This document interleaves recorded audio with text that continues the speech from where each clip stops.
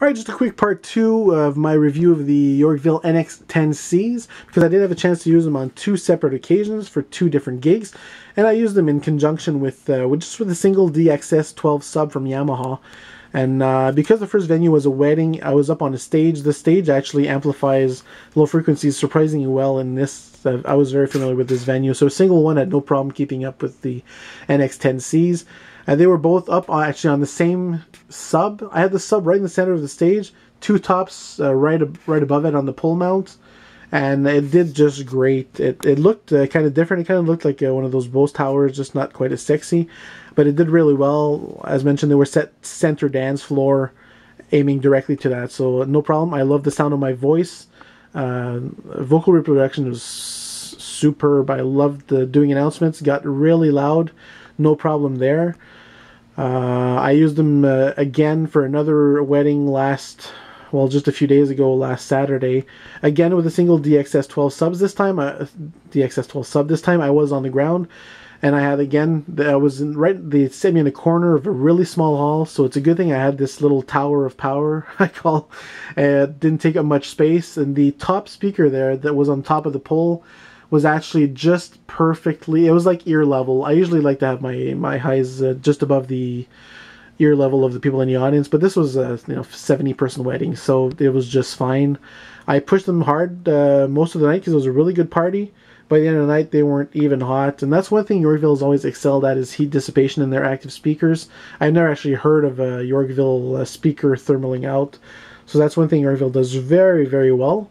So they did really, really good. Again, my main beef with this speaker is a lack of high pass. I do not like sending a full range signal to, tiny little 10-inch speakers. That's just something that makes me cringe a little bit. When I tested them the first time, I did notice some kind of low frequency roll off, but what I might have been hearing is probably just a limiter kicking into the woofer's amplifier. They probably have some kind of, they do obviously have a protection to protect the woofers, so I think that's what I was hearing. And it's good that they have protection, but I don't think it costs a whole lot to put a little switch that applies 100 hertz cutoff. That would have been necessary, in my opinion, for these little speakers, because I don't like sending a full range signal into small speakers. Other than that, they did terrific. I didn't see the clip light or limit light anytime during the night. As mentioned, vocals were very good. Top end is good. I'll say it again, I do not like the single knob. It should have been labeled FM on the left and AM on the right.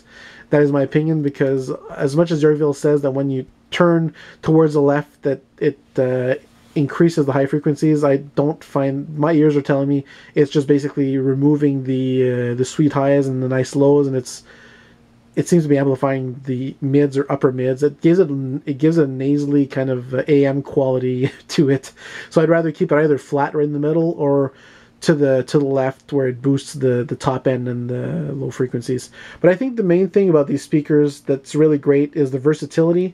They are tiny, they are light, and extremely versatile because of the way the pole mount works, where you can actually put 2 or 3 of these on a single speaker stand, or you can put 2 of these above a single sub. Makes them really versatile, not only as front of house, but also as for fill applications. You can have your typical full range speaker up on a stand and have a sub underneath, and if you want to fill in the sides, you can just insert one of these. It's the fact that you can just insert it on a pole. Or the example of someone who had an uncle who was an auctioneer. He could just bring a single speaker stand and have like 3 of these pointing in 3 different directions, except towards him with the mic, of course, and have a great PA system for auctioneering. So versatility of these is great. I'm running out of time on my SD card, so I'm going to have to end this quickly. But anyway, great little speakers. They did not get hot. They sounded great. They got tremendously loud. So I'm hoping in a version 2 of these there'll be a high pass filter and just different sound modes instead of the single knob control. Something like live sound or flat, music, and vocal setting. Just those 3 settings, or even just flat and music. So that's been Al from Party Time DJ Services with the part 2 of the NX10C review. Good job, Yorkville, overall. I unfortunately was unable to use the YX10 SP with these at all, although I rented it for the month. But you can see I'm going to be posting this review of this little compact sub as well.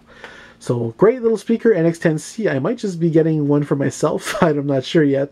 Love the size, the weight. Great little speakers. Great for a little backyard barbecue party as well. I'm actually taking them to camp shortly, so might have something else to say after having them for a week at camp. Take care, guys.